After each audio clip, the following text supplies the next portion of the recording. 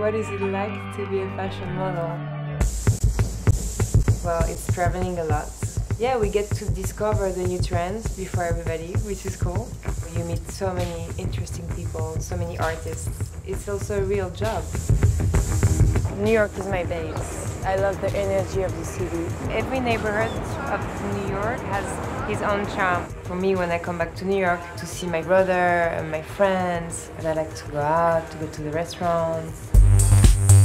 Life inspires me, music inspires me, people, songs, fashion, books. You know, I don't think there is rules in fashion. It's a way of sharing moments, sharing emotions, feelings.